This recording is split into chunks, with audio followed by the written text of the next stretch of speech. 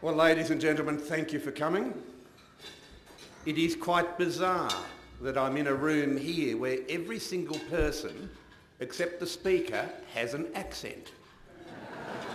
How strange is that?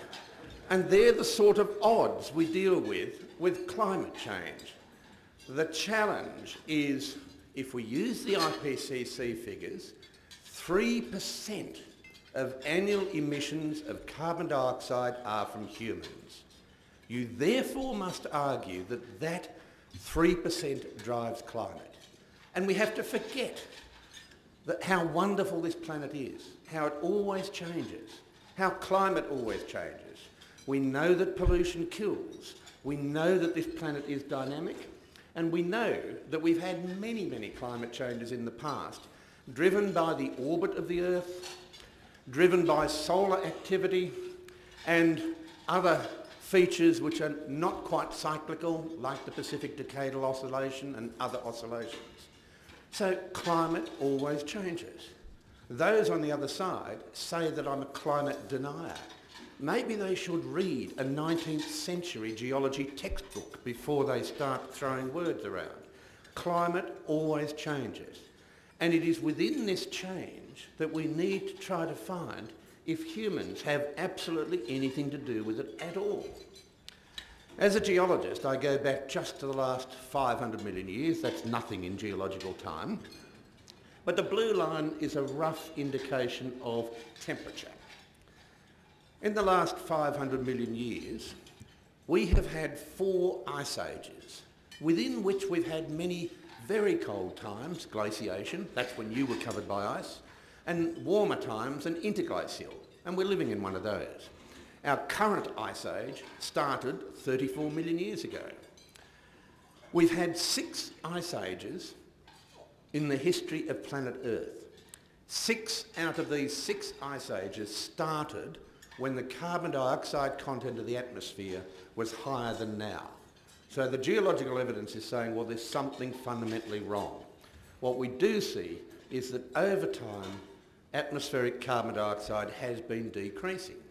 It's a major gas in the atmosphere of Venus, of Mars, and the outer planets. It is a major gas that comes out of planet Earth. And what I want to look at a little bit later is how we sequester this gas naturally. So climates change, and we have to ask the question, are the experiences we have today unprecedented? The answer is a 2-letter word, no, definitely not. We are in an interglacial. We are probably getting towards the end of the interglacial. God help you in Alberta if you have a glaciation, because you will be covered in ice and you will not be able to grow wheat and other crops. And we've seen in past interglacials, they have been warmer. We also see in past interglacials that the polar bears didn't seem to worry too much about it. They just moved. So we are seeing nothing unusual in the history of this planet. And I'm sorry for your ego, but it's not a special world you live in just because you live here. We also see that with sea levels, nothing special is happening. If we look back at one of the more ancient glaciations some 700 million years ago, we had a sea level change of only 1,500 metres. That's a sea level change, not this pathetic millimetre that people are worried about. In the last interglaciation, it was about 7 metres. And I'll show you a bit later, in my part of the world, we've actually had a sea level fall. And that's been about 1.5 to 2 metres. And we hear these catastrophist stories about how these island nations in the Pacific living on coral atolls will drown as sea level rises. Sorry folks, go and read Charles Darwin's book of 1842, he showed that as volcanoes were sinking, coral atolls kept growing. That was validated by drilling that was done in the late 19th century and again in the mid-20th century. So we have a lot of misinformation out there. There are a very large number of reasons why sea level changes. There are some places today where sea level is actually falling, others where it's rising, and the land is rising and falling. So you cannot talk about sea level without talking about the land. But let's go to the Great Barrier Reef in Australia, a climate a little bit different from here. And we have, bottom right, a layer of oysters, well above the high tide mark there. And these oysters we've been able to carbon date. And these oyster shells are saying that sea level was about 1.5 to 2 metres higher some 5,000 years ago. So that's in my part of the world. Sea level was higher. It's actually been falling. And we see this because at low tide you get micro-atolls of corals. These micro-atolls are basically a whole community that's thriving, but all along the coast of eastern Australia we find dead micro-atolls. This is where they have been exposed to the air because we've had a relative sea level fall. And we can go and look at these micro-atolls, measure their age, measure where they are relative to sea level, and we can see that in fact with quite a substantial amount of data with the error bars there, sea level has been falling in eastern Australia. Now what I haven't told you is the sea level isn't falling at all, it's the land that is rising. So you cannot look at sea level and just say, oh, we're all going to drown and die because sea level's rising. It is not true. We go to northern Scandinavia and we see that Scandinavia, like you, was covered in kilometres of ice. And underneath the crust is fairly plastic material. And so you sink when you're covered in ice. And when that ice is gone, you rise. And this is what's been happening in Scandinavia. We've had a substantial land rise of about 340 metres. We see the same here. We see the same in Scotland. Scotland's rising and southeastern England is sinking. The Netherlands is sinking. So the land goes up and the land goes down. And it's very hard to compute sea levels based on just looking at sea level. And we see this here in Scandinavia. We've been able to plot the uplift rates. These are very, very high uplift rates. And when we look at that period of the world, we can see that we've had a sea level rise in parts of the northern hemisphere. In other parts, such as where I live, we've had a sea level fall. So it depends upon where you measure and what you measure as to what sea level is doing. So when someone tries to frighten you about what sea level is doing, ask them what the land is doing. Is the land rising? Is the land falling? And the answer is, where you measure it in the earth, you get a very different story. We can compute from the ice records what has happened with temperature and with carbon dioxide. And temperature and carbon dioxide do not go hand in hand. And this information is well established in the literature. After temperature rises, maybe 800 years later, you start to get a rise in carbon dioxide. It is temperature that's driving the atmospheric carbon dioxide content. It is not the inverse. We see that from ice core measurements. And we see today, in today's world, we see, as we heard earlier, temperature is going down. Carbon dioxide is going up.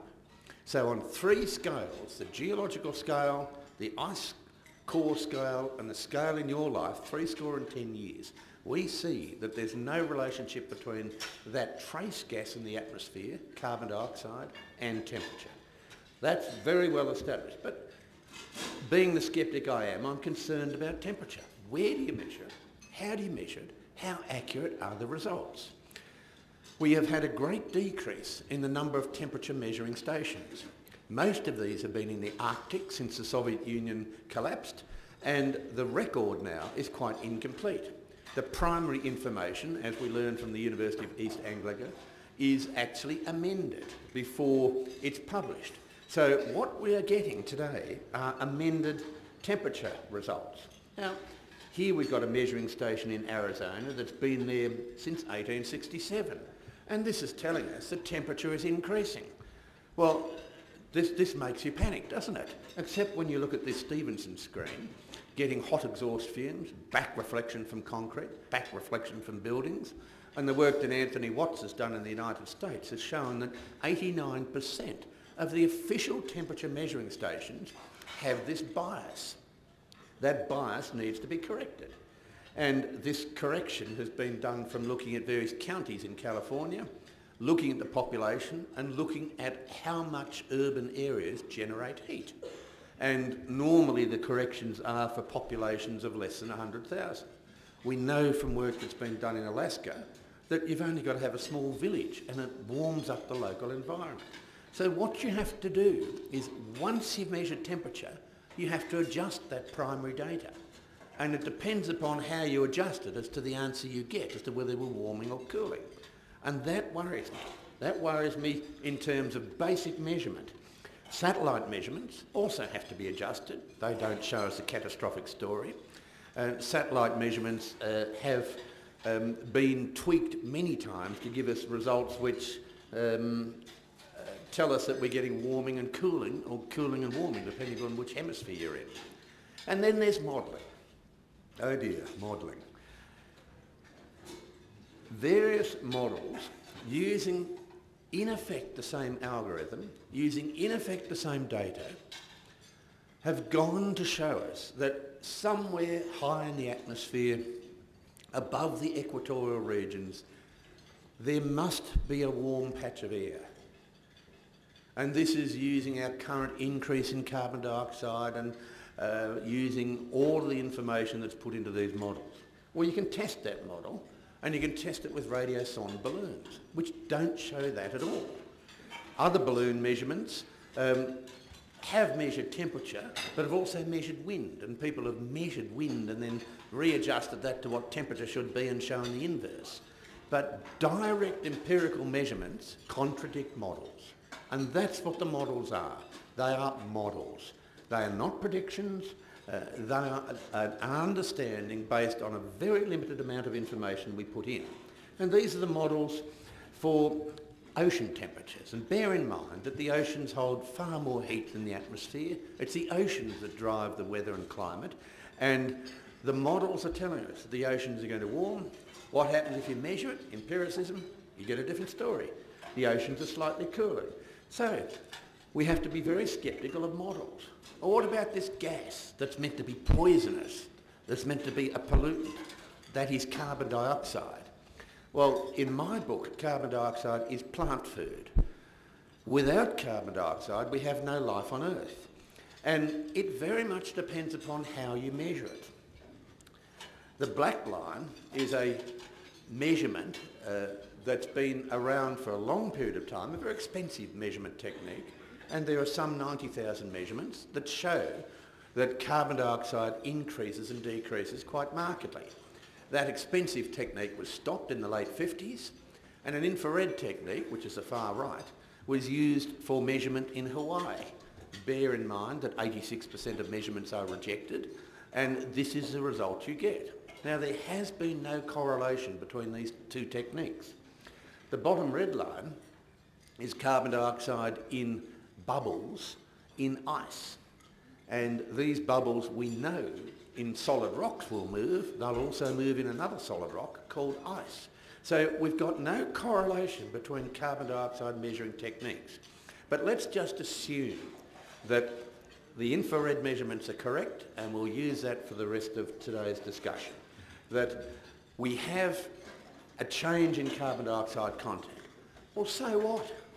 If we double carbon dioxide or quadruple carbon dioxide in the atmosphere, the spectroscopists have shown with this delightfully named law called the Beer law, the spectroscopists have shown that if we double the carbon dioxide content in the atmosphere, it has very little effect on temperature. It's the first 20 or 100 parts per million that drives the temperature. After that, it has very little effect. Now, we can validate that from geology, because throughout most of geological time, we have had an atmosphere with a much higher carbon dioxide content. At some times it had up to 30% carbon dioxide in the atmosphere. Yet we didn't have a runaway greenhouse, but we had ice ages. So it's very clear that carbon dioxide does a job of slightly warming us, especially at low concentrations. After that, job done. So doubling of carbon dioxide, we don't need it to worry about it. And many people have done calculations where if you burn all the known fossil fuels, you still won't double it. Because the main greenhouse gas is water vapour, and much of the argument about climate is what happens if you increase the carbon dioxide content a little bit, what does that do to water vapour? And we know